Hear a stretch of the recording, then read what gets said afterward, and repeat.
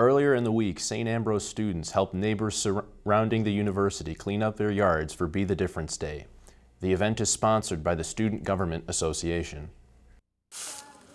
We work with the Student Activities Office in just reaching out to as many people as we can in the community, and then year by year, the head of our Government Operations Committee continues on reaching out via phone and email to several of those families that have participated in the past years. Way to rock and roll! I think that Be the Difference Day is a great opportunity for college students to get out and help the community, and I think it just tells people that St. Ambrose has a bunch of great students here and that are always willing to help whenever they can. So yeah, we're really excited to be here today.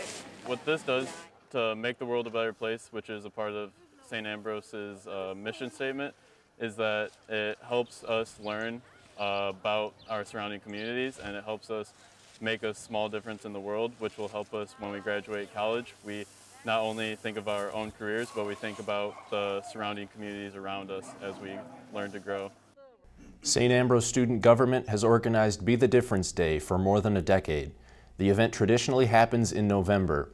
This year it took place in the spring due to COVID-19.